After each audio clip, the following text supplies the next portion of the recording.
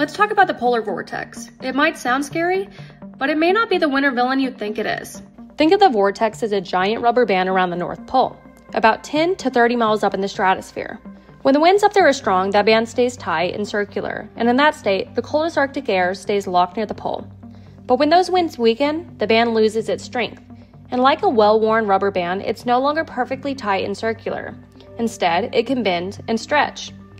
Now that doesn't mean the cold air fully escapes, it just has room to move farther because the band is now loose and flexible. But add in sudden stratospheric warming.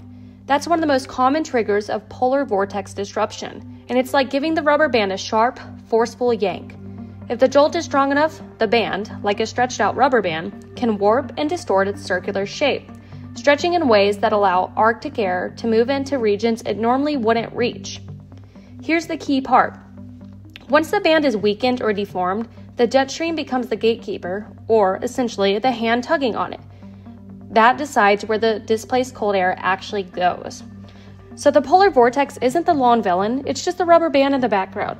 The real story is how the winds, jet stream, and stratospheric warming can stretch, bend, or even snap that band, shaping where or even whether winter stays calm or turns chaotic.